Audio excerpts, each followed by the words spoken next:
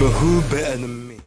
Welcome back to another episode of The Hardcore Casual with your boy, Bass the Kid. As always, please like and subscribe, share with a friend, a colleague, a relative, associate, anyone in between.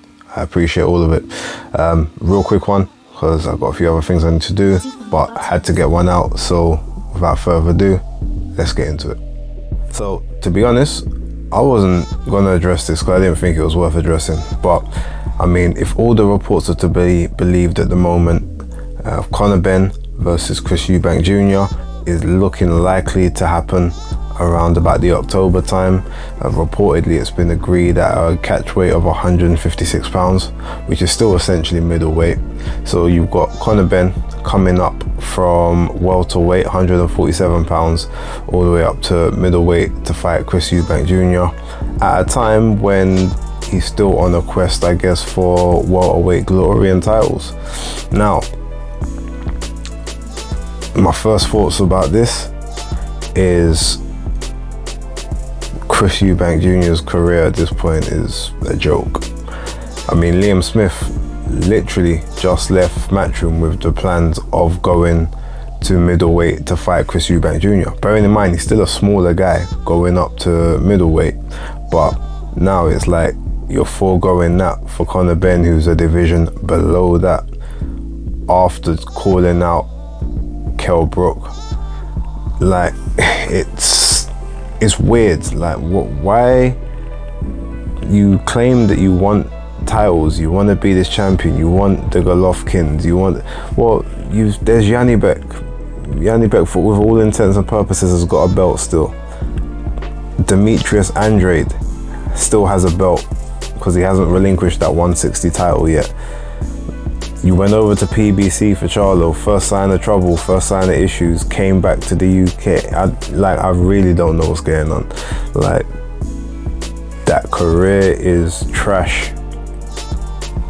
But that being said, I'm gonna be a hypocrite, because if that fight gets made, from what I've heard, it's gonna be at the O2. Oh yeah, I'll definitely buy tickets for it. That's a big event. That's one thing I will say. Look, at the end of the day, risk versus reward. This is a very high reward, and I'm not gonna say it's low risk, because it's not, but I doubt you're really gonna get hurt in there. You might get outboxed. There is a chance you could get outworked in that fight. But one thing I know about both of these guys, they both got very good gas tanks.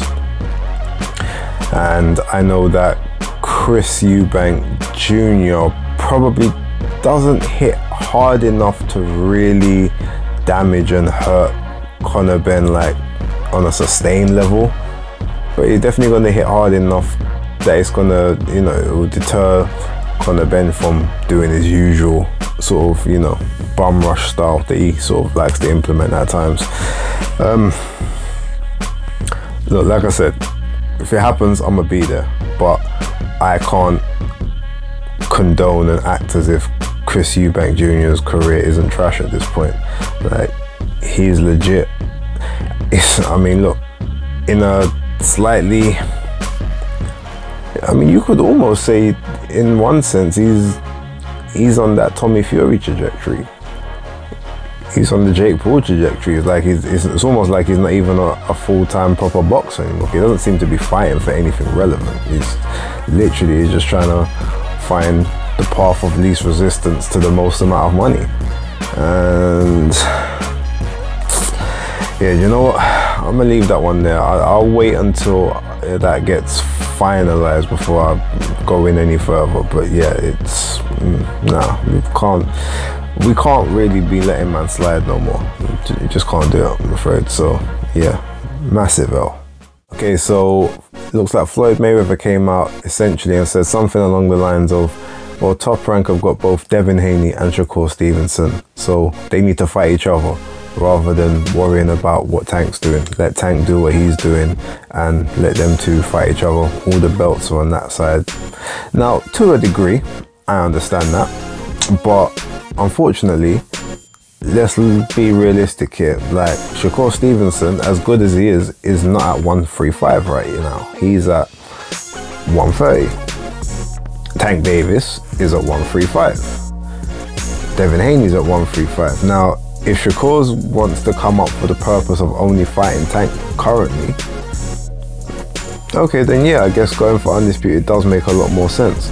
But why are you trying to find alternative opponents for your guys' opponents to fight rather than having your guy fight them? Like, is he not supposed to be the best guy, the cash cow, like on the pound for pound list in some people's rankings and all of that? Well, if that's the case, fight the people in it. Like, no more Isaac Cruzes, no more Mario Barrios and Rolly Romero's. Like, fight some credible people. You're not a young youth anymore. Like, 27 going on 28, it's long. And Floyd should know better. He should be doing better, because in his career, in that part of his career, he took on any and all comers. He took on the best of the best. Whatever you want to say about the money era, and whether he, you know, chose people strategically at that point, and even at that point he was still fighting some of the creme de la creme opponents, but he wasn't doing what he's got Tank doing. So him and Ellaby need to sort that one out, because it's long at this point. I'm not going to spend too much time on that, but yeah, not a great look. So touching on a little bit more about Derek Chisora, he seems quite adamant that he wants to fight Deontay Wilder. He said that, look, he's got this whole theme, he wants to do it in America, he's got this coming to America theme that he wants to implement. You know what, I've said from time, I actually don't mind the fight. I'd quite like to see it. I do believe that, I mean, 2 years ago, prior to the second Joseph Parker fight, I definitely believed that he could give Wilder some really bad work, be in no trouble of really, like, you know, having any sustained damage or any bruising situation. I clearly thought he had enough, and potentially just due to work rate and maybe Wilder's gas tank is kind of trash, that he might just be able to outwork him. But he slowed down significantly now, to the point that he's good for a few rounds, 2-3 rounds, maybe say 5 rounds at max. I mean, at sort of peak performance, and after that it's literally just a war of attrition. Yeah, he'll be in there throwing, but he'll just be getting slower and slower, and likely he would get taken out with the right hand at some point. But it would be a fun fight while it lasted. So on this occasion, I'm with Derek. Look, if he wants to fight, do whatever you can do to make that fight, because he has deserved this one.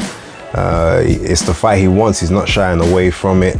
So yeah, if it can be made, make it. Whatever you got to do, whatever money you got to pay, or if PBC are happy to put that one on and you have no involvement in it, and if that's what's got to happen for it to get done, let it get done. Like, if he wants to go out on this one, let him go out on his own terms, innit? Simple. Speaking of Deontay Wilder, the rumor is that he's going to be coming back around October time against Robert Helenius. Now, to be honest, I think this was something most people thought would be his comeback fight when it did, if he did come back, just because Robert Helenius, you know, beat up Adam Kownacki a couple times, and Kownacki was always touted to be one of Wilder's next opponents in his title reign back in the day, prior to obviously the big Tyson Fury stuff. So I'm not surprised by it. I think Helenius is a bit too slow for Wilder at this point. He's not as dangerous as he used to be, not as fleet-footed, but he does still have very good fundamentals. He's a lot more seasoned now in terms of his experience, and he's still got a devastating right hand equal to Wilder's, and it probably would be the hardest puncher that Wilder's ever been in the ring with. And we've seen what kind of happened with Tyson Fury, so if there's any lingering effects from that, could be an interesting one. But ultimately, it's a good comeback fight, and I would definitely expect him to KO Helenius quite viciously as well, especially if he's got anything left. So I'm still yet to watch the Mark Magsayo versus Ray Vargas fight, so I'm hoping I'm going to get that done on Friday. But it also looks like I'm going to have to watch the Kazuto Ioka versus Donny Nietes rematch, as Kazuto Ioka, from what I see, got a decision victory. Haven't watched it, don't know if it was a split, unanimous or whatever, but he was one of my favorite guys down in sort of that super flyweight division, so congrats on him. I did say on the breakdown with Tony that I did think he would have enough for him and he would sort of get the decision victory against Donny Nietes, just because Nietes has been in a few more wars, you know, considerably more fights between him. So yeah, congrats to him. I'll sort of give my thoughts on that maybe in a later video, but he does need to mix it up with the rest of these champions, like, you know, Martinez. He needs to fight Rodriguez, he needs to fight Estrada, Chocolatito. Like, he needs to get in that mix. Can't keep dining out in Japan on the one WBO belt. Like, come on, we need some more unifications down in the super flyweight, one of the best divisions. We have to get it consolidated. You know what, so I'm gonna end this video talking about the Jake Paul and Hasim Rahman Jr. press conference. Now, I've thoroughly enjoyed this press conference, I'm not gonna lie. I was half expecting Hasim Rahman Sr. to maybe get a bit aggy when Jake Paul started interrupting him when he was talking. You know, Jake was looking, he was acting like, you know, well, you're not your son, sir, and but I was just like, okay, if this guy decides to get up and teach you a lesson, like, whether he's in his 40s, his 50s, his 60s, like, you haven't got a chance at this point. So maybe, like, save all the trash talk for the youth and leave the dad alone. But I give Jake all kinds of credit for this fight. Like, everyone talking about, Hasim Rahman Jr. is not that good or whatever, doesn't matter. Still a boxer. A pro boxer. The one thing we've been talking, everyone's saying, oh, I want Jake to fight a boxer. He hasn't fought no boxers, MMA guys, basketball players, whatever. Well, this guy is a legit boxer. 100+ amateur fights, 13 professional fights, 12-1. Lost his last fight against someone that was 20-0. He was 12-0. And who was also the son of another legend in boxing. So all of that to put together, plus the fact that the guy is a natural, smaller one, but a natural heavyweight. In his last fight, it was like 224 pounds. So realistically, I guess he could campaign in the bridgerweight category, because that's the limit there. But he's coming down to 200 pounds.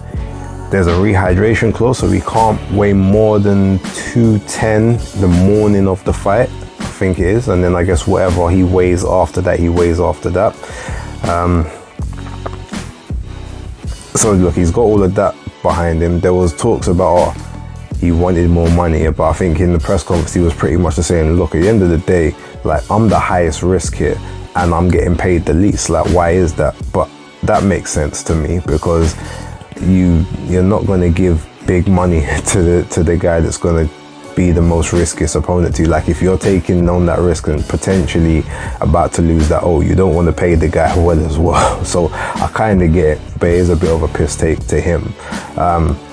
That being said though, yeah, it was a fiery press conference. I was interested in the fight anyway. I'm even more interested in it now, and it's only about 3 weeks away, 6th of August. So yeah, I mean, overall, bring that one on. And look, Jake deserves all the credit in the world. Again, another Capricorn, so you know how I feel about them guys. He's got that heart, he's got that grip, but this one might be a step too far. Like I said, naturally bigger guy, because Jake's always been the weight bully, but this time he's fighting someone naturally bigger. Yeah, he's bringing him down. Don't know about punch power, but it could be an issue.